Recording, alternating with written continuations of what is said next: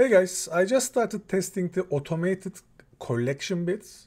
So as you see here, the system is placing collection bits according to the template I create here. It's very straightforward. You pick your collections. If you want to, you can create a template. And then system starts sending collection offers to the collections. You can make it competitive, meaning that it is going to overbid the collection offers that are on the collection, like this one. So if I had put 5 Ethereum to 10 Ethereum, the system was going to place something slightly bigger than 7.31. Right now I'm just placing default bits.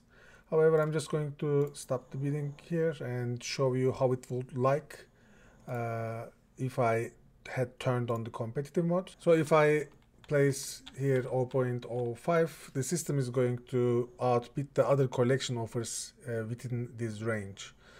You can loop on this, so you can just leave it and system is going to keep looping on the collections, making sure that you are the highest collection bid, again, within your parameters.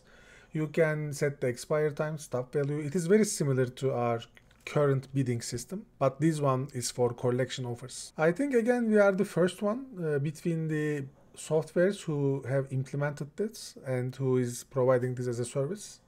It's pretty cool.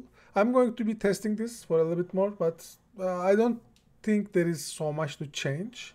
I'm going to make a couple additions here in the interface, but other than that, it is pretty close to be a final product, and we are going to open it to beta very soon.